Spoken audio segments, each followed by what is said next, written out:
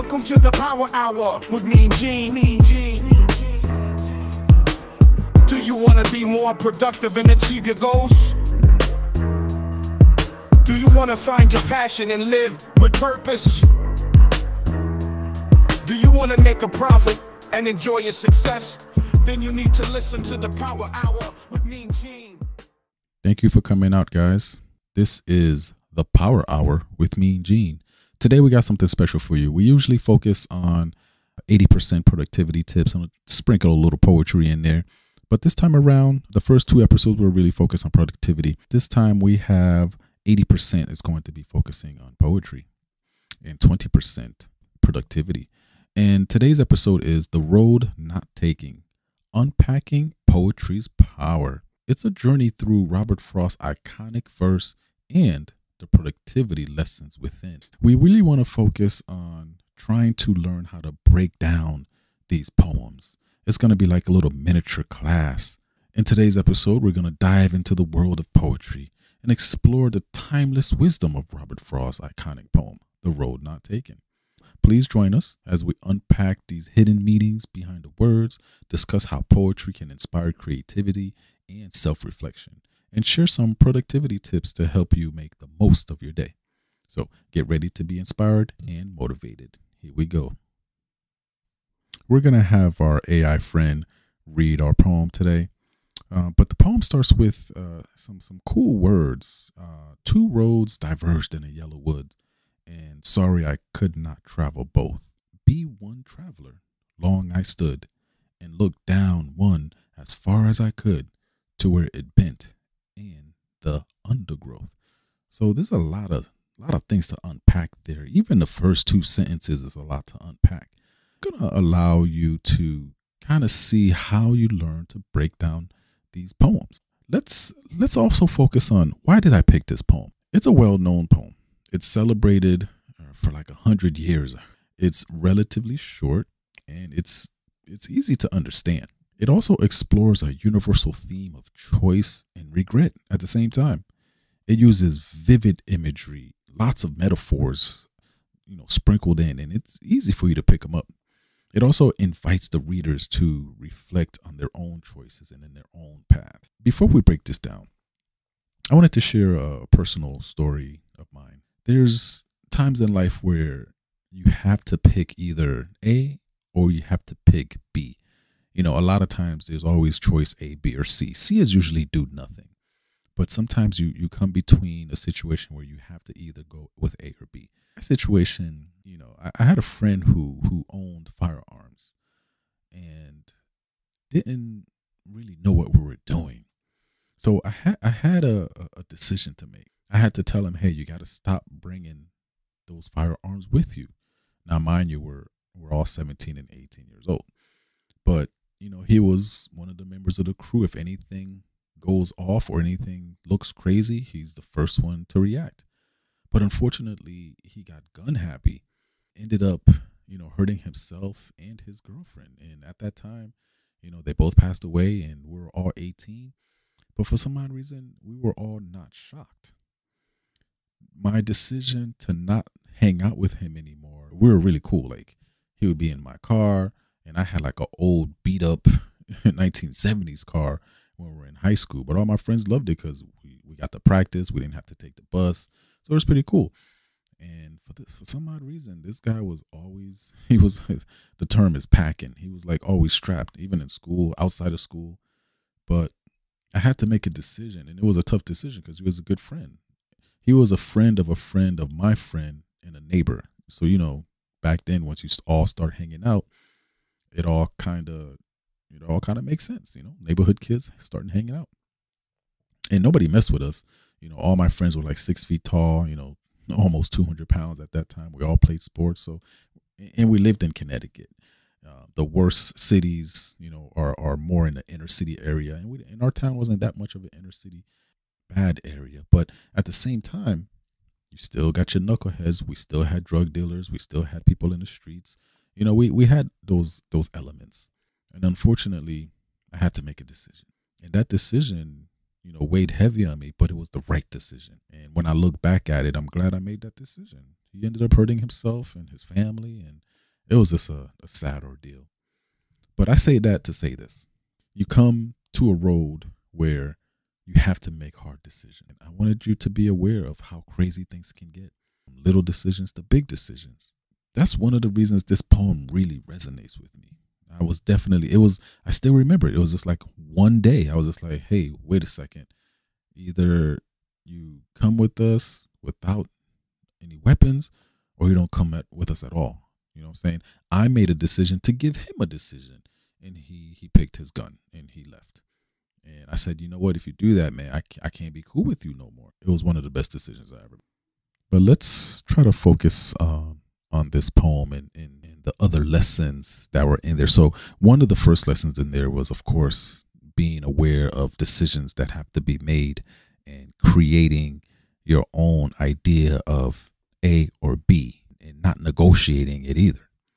But there's other powerful moments in this poem. One being time blocking for reflections. This should be time where you get to, reflect on the choices that you made and the experiences that you had.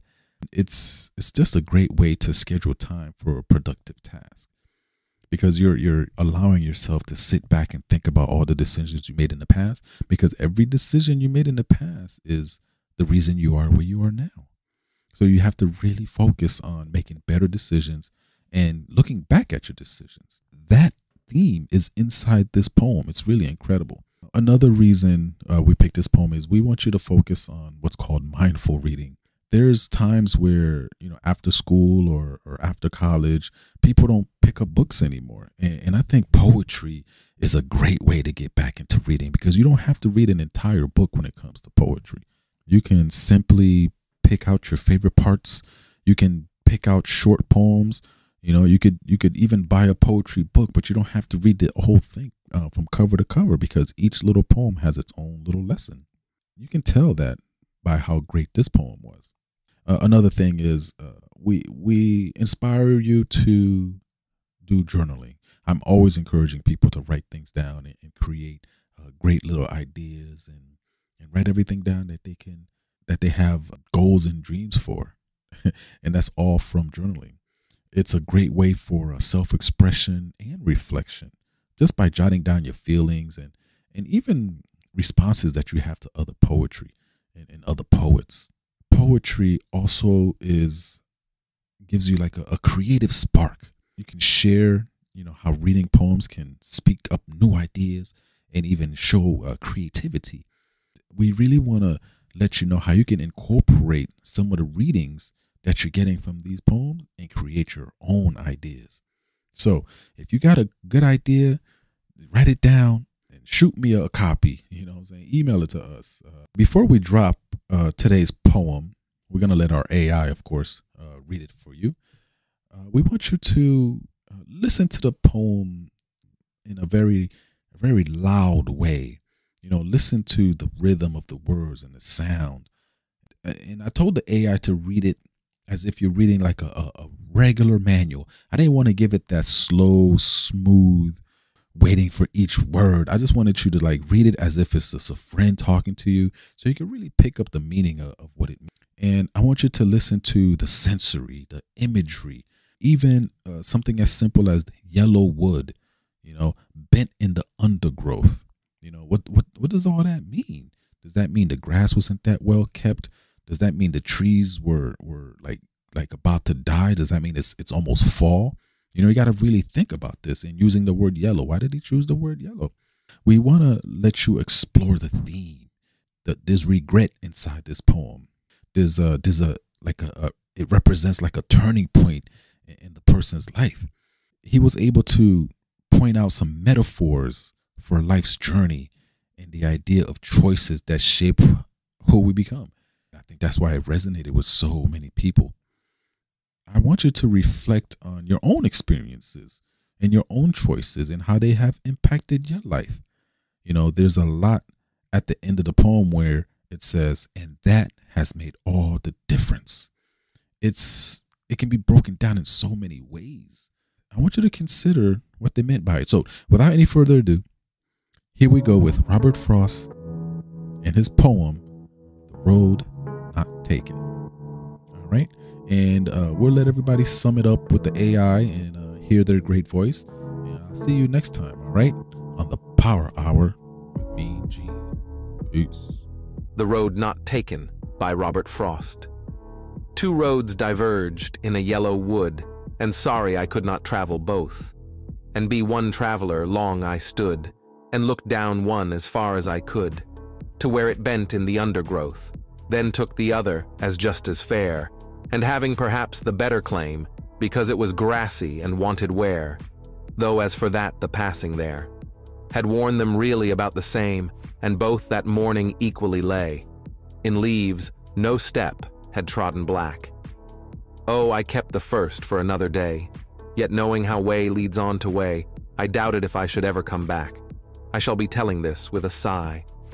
Somewhere ages and ages hence, two roads diverged in a wood, and I took the one less traveled by, and that has made all the difference.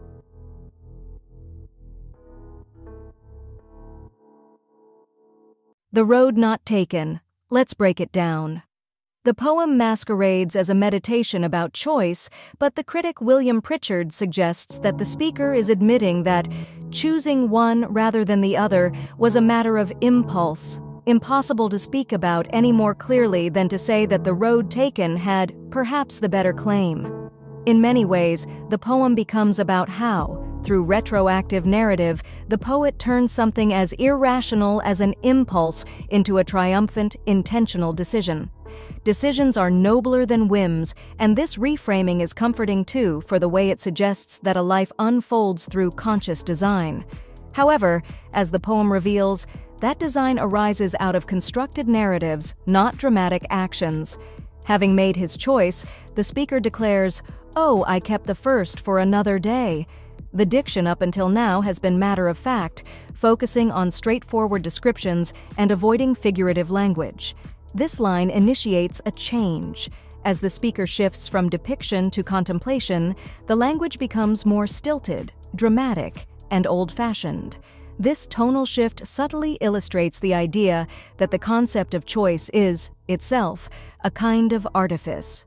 The fairy tale-like language also accentuates the way the poem slowly launches into a conjuring trick. Frost liked to warn listeners and readers that you have to be careful of that one. It's a tricky poem, very tricky. Part of its trick is that it enacts what it has previously claimed is impossible. The traveling of two roads at once. The poem's ending refuses to convey a particular emotional meaning. It playfully evades categorizations even as it describes divisions created by choices. Its triumph is that it does travel two emotional trajectories while cohering as a single statement. We cannot tell, ultimately, whether the speaker is pleased with his choice. A sigh can be either contented or regretful. The speaker claims that his decision has made all the difference. But the word difference itself conveys no sense of whether this choice made the speaker's life better or worse. He could, perhaps, be envisioning an alternate version of life, one full of the imagined pleasures the other road would have offered. Thank you for tuning into our podcast, The Power Hour with Mean Gene. Every week, we focus on productivity tools, what drives you, the passion within, and how to profit from your purpose. And we also look at all the poetry found all around us and see how it fits into our daily lives, a mix of productivity and poetry all in one show. We hope you enjoyed listening to this unique combination. We hope our discussions have taught you something new. Don't forget to tune in every week to discover new ways to unlock your true potential and discover new poems too. Follow us and subscribe to our podcast to stay updated on our latest episodes. We appreciate your support and look forward to sharing more with you soon. Thanks for tuning in to the Power Hour with Mean Gene.